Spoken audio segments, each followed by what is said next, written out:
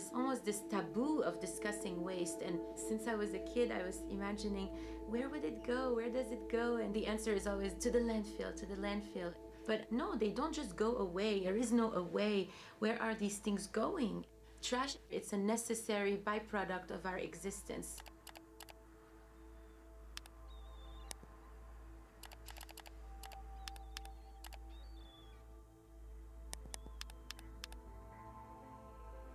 I pretty much consider a landfill this like chaotic sort of just dump, unorganized, smelly, apocalyptic.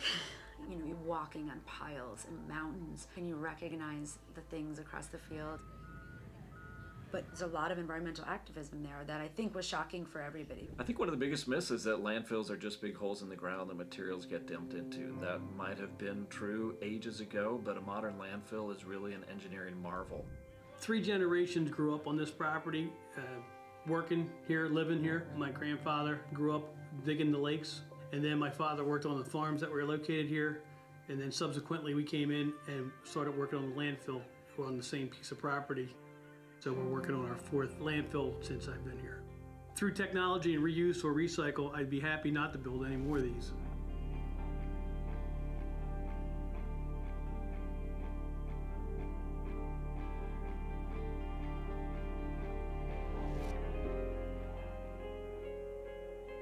Landfills as museum is a way for us to start meditating on the end of life of products. Good afternoon, sir. Is this today's store? It is today's store. So, how you doing? We still have people that feel that these operations are leftovers from the 50s, where there's no technology, there's no environmental controls in place, but people come out for a tour, they're just overwhelmed and wowed by the advances that we've made in managing the waste over the years. And a lot of folks sort of probably perceive us as being sort of the bad guy, that we're just in this for profit, but we're not. Students that are enrolling in design programs in fashion, before they start imagining new products, they have to be able to imagine life cycle assessments from a point of view that is a lived experience. So someone ate some fries, there's grease and there's ketchup, and so this will never get recycled. They thought of environmentalism at the front end and don't buy this, but I don't think they realized how much environmentalism comes at the end of life through organizations like Waste Management, and how much of a feat of engineering it is.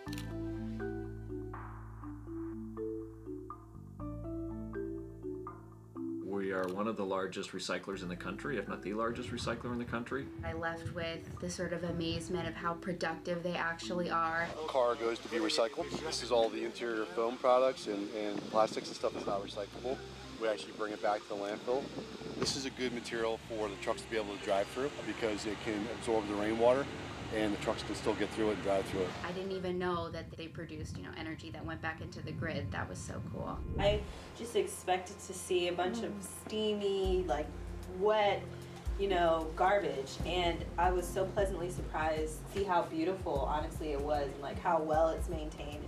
There are things that we do really well, but there are some parts that we need help on, and so this is a perfect time to be working with fashion designers, textile designers, to rethink about how garments are being designed so that by the time they get to us, we know that there are some other options for them that can extend the life and reduce the environmental impact of that garment. So if we could do something up front in the design, that's going to make it easier for a company like ours to reuse that product and get it back in the market. I think it's important for corporations to understand where the products end up. As big companies, we have the power and responsibility to change things. Waste Management mentioned that there were 600 trucks that dumped a load just in that one day. It sort of, reaffirms that trying to design things to stay out of the landfill is sort of the most important thing. These students are the future. They're the ones who care. They're the ones who are mad about the state of the world they were born into. I feel that we had a number of students that were volunteering their own time to be there to learn about circular systems so that they can create, and that connection is really what we need. It's up to the younger generation who's coming up with these new technologies that maybe can help. Fashion is very attractive, it's glamorous, everyone wants to design a beautiful collection, but it's an actual product. Consider the lifespan especially, and where you want your garment to be in 50 years.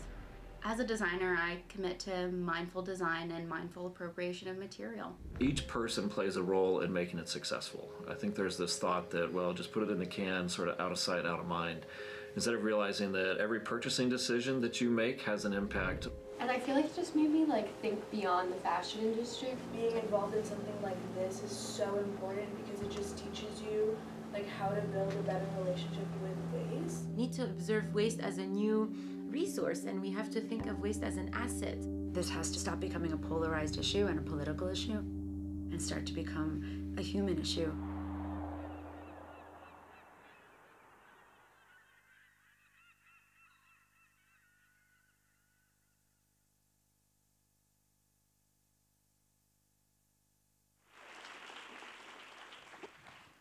Hi, everyone.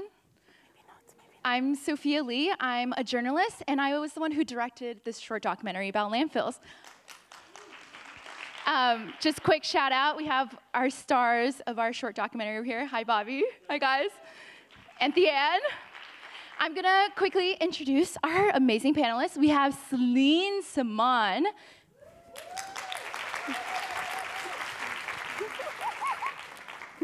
We have Jay, who's the environmental manager for waste management. Jay, sit here. And then Ayesha Martin, she's the director of global purpose at Adidas. So thank you everyone for being here and everyone for watching that short documentary about waste. Let's build a better relationship with waste. So can we all introduce ourselves really fast and then talk about your first memory with trash? Because I know we come from all over the world, and to be at a landfill that was that beautiful and organized is a privilege. Actually, that was like going to Disneyland for us. It was so much fun. Jay, should we start with you? Sure. Thanks for having us here. As Waste Management, we're extremely honored to be part of this and be partnered with Slow Factory. So I am Jay Kaplan. I'm the environmental manager for waste management, and I'm based here in Brooklyn. And when you think of my title, you're probably wondering, what does that mean? I don't know. I don't either. But I do a lot of things.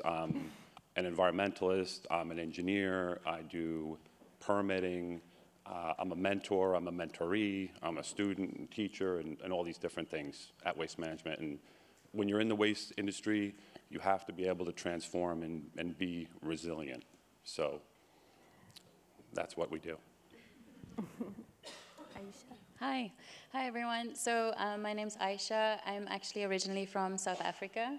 So it definitely was a privilege seeing waste managed in this way. I work for Adidas in the global purpose team, and really everything that we do is anchored in creating movements and the actions on the ground. So as opposed to just making bold statements, our team are really focused on social impact initiatives and creating change that we want to see.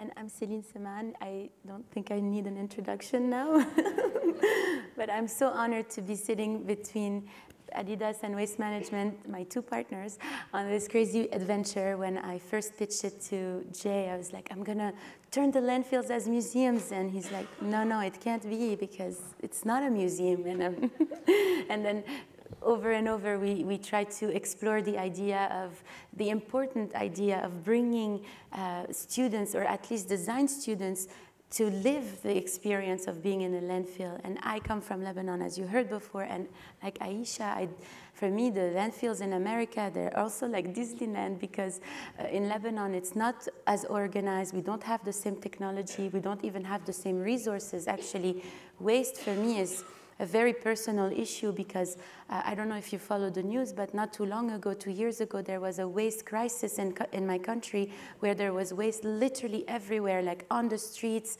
everywhere. We had nowhere to put it. We had run out of landfills. Landfills were not organized or designed the same way waste management organizes. And basically, there's an anatomy of the landfill, really, that we learned together, right? That you guys structure it in a way where it can like slowly collapse, release energy, and recycle that energy. And so landfill as museums is a big learning experience in diving deep into what circularity means from the end-of-life perspective. Thank you. Ayesha, did you want to elaborate more on your first memory with trash while growing up in South Africa? Yeah, I mean, when I think about it, I actually giggle a little bit, which maybe isn't I don't know, maybe that seems weird, but for me, growing up, we were actually taught to value everything. And so waste became, or perceived waste became a resource for us. So for me, when I hear that question, I think about maybe coming home from school and thinking, yes, I saw an ice cream tub in the freezer, I'm gonna have a nice scoop, and then opening it, and it's my mom that's reused the container to have something else. So for me, we were taught from a young age that waste is not necessarily like products, things shouldn't just be discarded. We had to be resourceful because we had to make the most of what we have. So that really makes me think of my mom. So, yeah. Amazing. Jay, any first memories with trash? Well, actually, I encourage everyone to think about their first memory with trash, too. It's quite an interesting narrative. it is, and that story actually reminded me of something. I had something else I was going to say, but I've changed my mind. Because when I was 12 and 13 years old, in my neighborhood, they had bulk collection every summer. And I would go out on my bicycle through bulk collection, and I would bring home all sorts of things, old lawnmowers and tractors, and I'd fix them up, and I'd put them in the front yard, and I'd sell them. And my mother always used to say, well, you know, what are you going to do with that? What are you going to do with that? I'm like, it's going to be sold. And everything's sold, and eventually that's how I bought my first car. Just getting junk and selling. I want to ask the audience really fast. Raise your hand if you know where your trash specifically goes. Which landfill? Raise your hand high, and waste management does not count. Waste management, you can't raise your hand. Over there, where does your trash go? Yeah.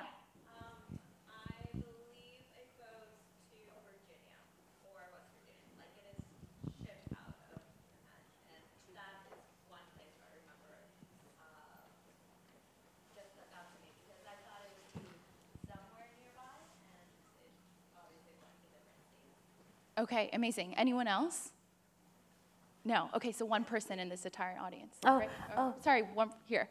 Richmond Point Landfill, Richmond, California. California. Right in Richmond, California, next to. Where do you live? In Brooklyn. Oh, Berkeley. I was like, wow, your trash from Brooklyn goes to California? Got it, Berkeley. Cool. So this film talked about it a lot, how when we throw something away, we have this separation with waste. When we throw it away, it just goes away, right? And then we don't think about it anymore. And I think landfills as museums brings it full circle. So I wanted to ask you three, is trash a necessary byproduct of life? I guess I'll take that first. So, well, there's always going to be some residual material generated from whatever we're doing. And just, you know, as a consumer, packaging, if you think about it today, there's so many different types of packaging, and it's hard to even decide what to do with half the things that we have. And I know we're going to talk about recycling later. I don't want to go jumping too far ahead, but when it comes to landfills and residuals, there'll be a need for it, I think, indefinitely. I think what we need to do and what we're doing here today is really talking about how to design things so that we're using less, reusing what we can, and then whatever can't be reused or used by someone else, let's just say, is finally recycled. Is trash a necessary byproduct of life? Of life. So I guess we can go on a deeper philosophical understanding that, you know, every time you breathe out, you create something that could be considered trash. Carbon dioxide. Yes, but that nature uses as food, right, for the plants and so on. And so when we look at it this way, is it really trash what we're doing? Or can we start looking at it as a resource, more importantly? And so I would address any designer to really think the way that we design things, the way that we even consume things, the way that we live our lives, does it really have to go in a linear format? Or could we start thinking of micro circles that we start creating, for instance, like washing the tub of ice cream and using it as a Tupperware rather than tossing it in the recycling and buying Tupperware, for example. And for instance, the way that we approach trash in Slow Factory is not so much as trash, but can it be a resource? Can we start closing that loop, you know, on little things that we do every day as consumers, of course, larger things that we can influence within the industry. And I really don't believe in trash. I don't think trash exists. It's just the system that is designed in a linear way. The end product is not trash. Yeah, I also agree, and thank you for your comments, but I think it's also about reframing waste specifically and finding value in the end of life of products, and how do we work to extend the life of products through reuse or recycling. I also think that it's really important to use it as an opportunity to get creative. Like the powerful nature of this collaboration here was just because we used our platforms to inspire and enable people to take action around what is a really wicked problem, because we can't solve it individually and we have to be open to collaboration. So I think, yeah, waste maybe shouldn't be deemed as something detrimental, because reframing it makes us all feel more inclined to think about possibilities. And together, we can try and work things out. Together. So that actually leads to my next question. Céline, how do we make a linear system that you mentioned into a circular system with all of us working together? I always make the comparison that it's like taking a tube and trying to bend it in a circle, and it's like, especially if you have zero muscles like me. And but it is a collective effort. For instance, like this little collaboration, we just went once. I mean, we went more than once, but with the students. As I went 2 times. But with the students, we are having an entire program for the next months to come, 8 to 12 months even, and with my colleague, Dr. Tian Shiros, who I don't know, she was sitting here. Oh, here she is. Dr. Tian Shiros is including it as part of her class at FIT with life cycle assessment. So this idea of bending the linear system, like this feels a little less hard to do on your own, because you have someone like Thian, you have someone like Jay, you have someone like Ayesha, and it's a human chain. Honestly, it's not like Adidas and waste management, these obscure entities. It's very much like individuals within every single organization. There's always a champion in an organization that's going to listen to you, that's going to open up the door for you and allow something to change. It could be a small project. Hopefully it leads to a second, and we create like as Ayana was saying this morning, a wave or a ripple that goes into a wave, and it's a chain of people holding each other. So let's start that ripple effect. Mm-hmm. Jay, you mentioned wish cycling before, and I wanted you to elaborate on it. One, what is wish cycling, and how do we combat that as consumers? So wish cycling is really simple, and I think everyone in this room may be guilty of it at one point or another. It's when your expectation of recycling a material or something you have at home exceeds the ability of the recycling facility where that material is going to ultimately go. So, for example, you have a pizza box that gets stained with oil and cheese and whatever, and you put it in your recycling bin and you say, that's going to go and it's going to become another pizza box. Well, it's not. What's going to happen is it's going to go on a conveyor belt and someone's going to see it's contaminated, and they're going to take it off. It's going to go into the trash, and then it will never get recycled. So that's like one example. I could give you many, but like, for example, you have a toaster that breaks, metal, and you think, well, I'm going to recycle it, right? It's metal, put it in. Well, it doesn't fit that traditional form of recycling, and really the issue is on the education side. When people are trying to determine what should go where, whether it's a recycling item or garbage item, they don't really think about it in those terms. They just say it's metal, maybe there's some plastic, an extension cord has metal in it, right? And they throw it into the recycling bin, and then it goes to a recycling plant and it gets wrapped around the conveyor belts, and it takes an employee 3 hours to take it out, and the system's down for hours, right? So that's sort of like painting the picture of why all this contamination is really challenging, and what wish cycling is really doing to the system. It's really slowing it down and making it really hard to recycle. And through education and understanding, we can make it better. Ultimately, however, I think what we really need to do is really take a look at what are we buying as consumers? What makes sense? Is the item that we're going to buy, do we really understand what the life cycle of it is? Is it going to be something that will have a long life, or is it a single use? You're going to throw it away, or you're going to try to recycle it? Can it even be recycled? So, we really need to ask ourselves these questions and think as consumers of how do we really want to invest our dollars, because those dollars can drive the industry to make adjustments and make improvements so that there's less wish cycling. So wish cycling starts with really good intention, but then your greasy pizza box might have shut down the recycling facility center for hours and stopped the entire system. Yeah. Absolutely. Okay, so wish cycling has large consequences. Negative consequences. What are some other, just really fast, name them off the top of your head, products that people usually wish cycle that can't be recycled? Any sort of, let's say like a paper that has like a foil attached to it, or a plastic that has, like multi-layered material. So coffee cups with plastic layering inside, Yep. Okay? That's a great one. Any sort of appliance, toys. What about in the plastic realm? In the plastic realm, so like the peel-off sticker type of thing on like a yogurt container is not recyclable. Berry containers? They can be. They can be? Okay. Yeah, most cartons are not recyclable. Anything that's got food in it, I think the number one thing I would want everyone to think about is when you have a food container and you want to recycle it, you have to clean it. Yeah, your hummus container, your peanut butter container, which takes so long to clean, by the way. You'll spend 20 minutes cleaning that peanut butter container, but it's worth it. Exactly. Yeah. Okay, so just a quick raise your hands. Who has wish cycled in the past? Ooh. That's even the waste management. Even waste management team. Hey. Wow. I wish cycle, okay? You wish cycle. I do. I can't help It's like a confessional of the wish cyclers.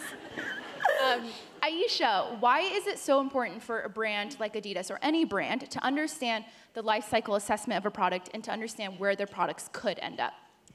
I think, again, it's just thinking about things at the start of the journey and sort of reassessing the paths that we would take. So thinking about sustainability up front, and that's really something that we adopt. And it's not just something that we talk about, it's the culture of the brand internally as well. It's not just about how we innovate and create technologies and product that stand up to the performance standards that is expected from our brand, because we have athletes who are superpowers or have superpowers, and we support them with our product, and we need to uphold that. So it's really taking the approach from the outset, and thinking about sustainable product is not sort of a diffusion line, but how do we introduce it into and across all categories? And I think that really talks about how we behave internally, but then externally, it's how do we use our platform and understand and acknowledge that, yes, we are part of the problem, so how do we build the solutions, and how do we inspire and enable the next generation, everybody here, people, to take small or big actions, take them with us on the journey. There's actually an article in the zine, which is a reflection from the designers on Futurecraft Loop, which was scaled to today and is still scaling. It's a beta test at the moment, and it's ultimately a shoe that's made to be remade. But the beauty is that that started 10 years and years ago, but we're only now able to bring it to, and storytell around it, test it. And then I just also want to say, part of the power, and truly, I believe this as a person, as a human, I am a human being that works for a big brand. So my beliefs, my values, they come with me to work, and unlocking purpose. Yes. Unlocking purpose in my everyday is my job, and I'm grateful for that, but it's fostering relationships with our partners, with creators, with people like Céline, talking to the students, to the next generation, and there's a group of students from our SEED program in the audience. There's just so much to do, and I think we also have to be open to learn by doing. And I'm just really grateful that we have that opportunity and to be here today. Thank you.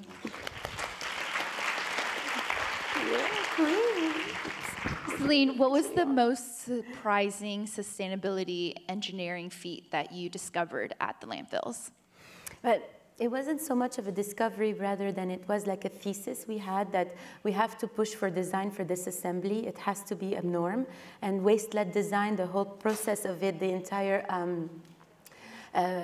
sort of education curriculum around waste-led design was to be reinforcing design for disassembly, understanding not just recycling, reuse, repurpose, like the normal R's that we're all accustomed to, but how do we design for that toaster to be taken apart so easily? How do we design for the phone that when you are discarding it, the system is ready to receive it, and so we can take it apart and reuse it and evaluate quickly which parts are still good to be reused, which parts are needing to be melted down. Because when we think of recycling, we really imagine that it's all going towards this tunnel of shredder, the shredder, you know? You put it in there, it's gonna get shredded, and then it's gonna become something new magically. It's like a Dr. Seuss machine where on one end you put in your stuff, and on the other end comes like everything fun. And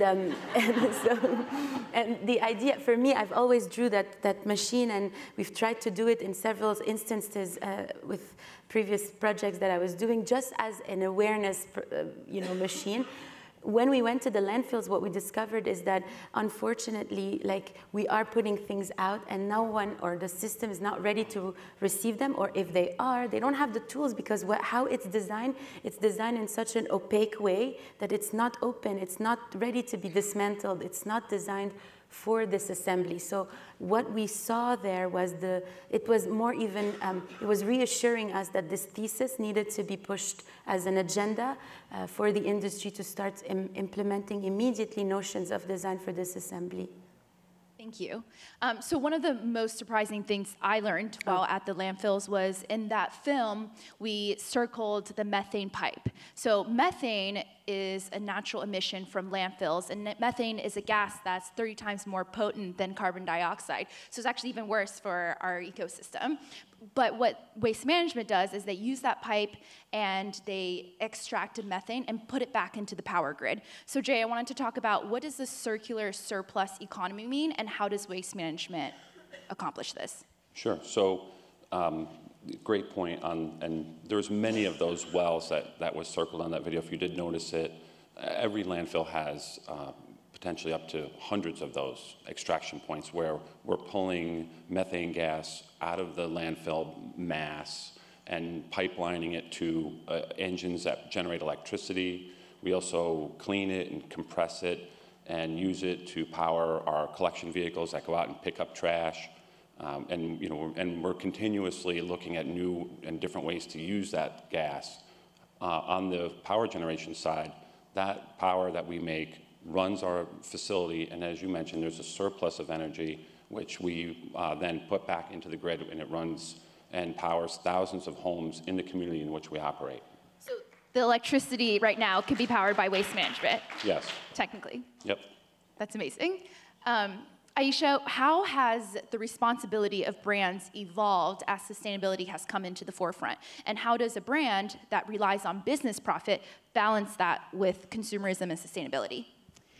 I think that's a really good question. I do think that there's power in community, and so the community of consumers have been a lot more vocal about what they expect and demand from big brands. And I think from an Adidas perspective, we've taken on initiatives for many years, but not necessarily spoken about them. And so now is the time to really speak our truth internally and externally, and that's great. I also think that as a big brand, we have the responsibility to start inching towards different changes. So one of the big changes that we're gearing towards is coming off virgin polyester by 2024. And I think that for the sports industry is a huge move in itself. It's about changing behaviors, but also the way that we essentially approach everything around creating product.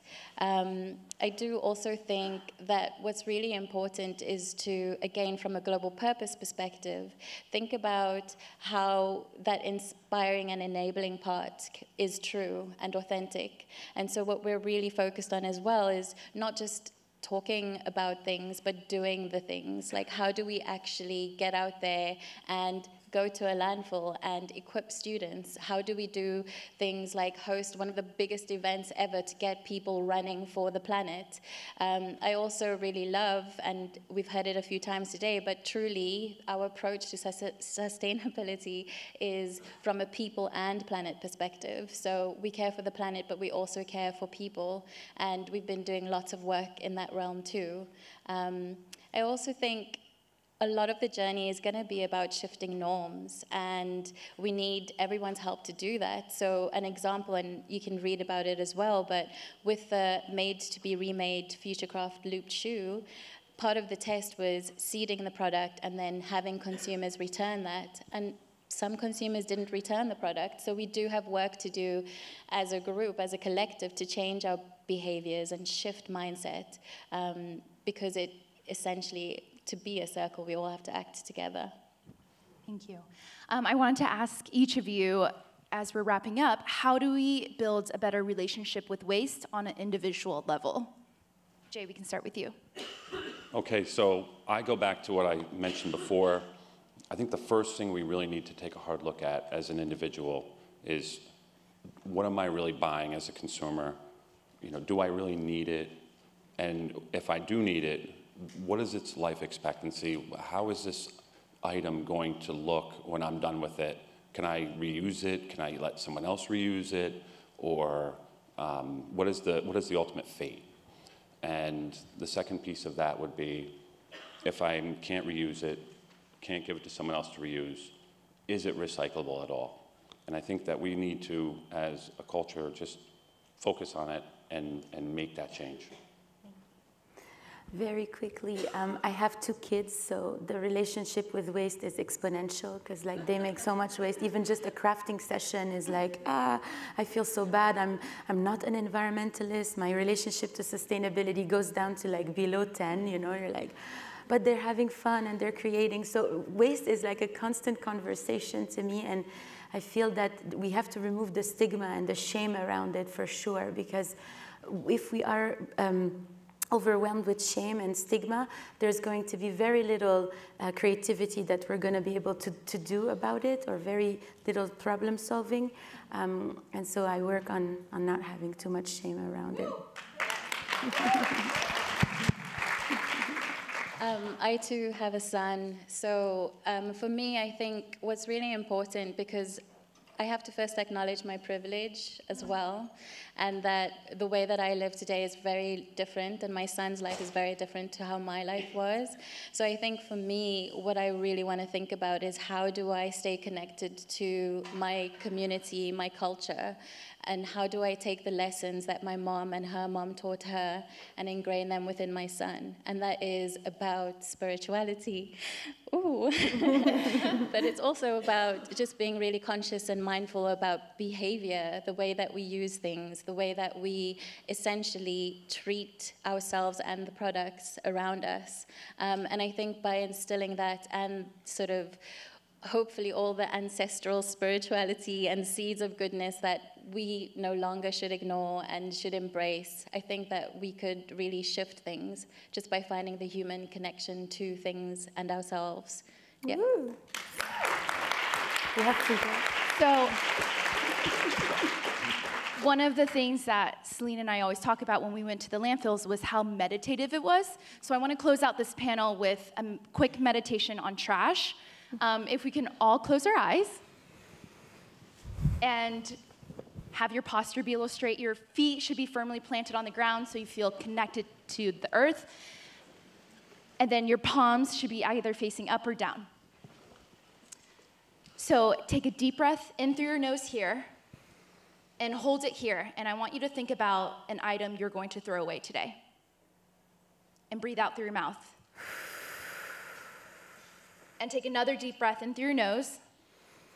And think about all the hands that had to touch this item so you can be able to use it or wear it and now throw it away, and how it's connected to you.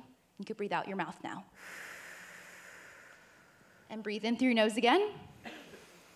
And think about how you will no longer wish cycle. And you'll understand that waste is not separate of us. It's a part of us, and it's part of humanity. And you could breathe out through your mouth. Thank you so much. Thank you, Jay. Thank you.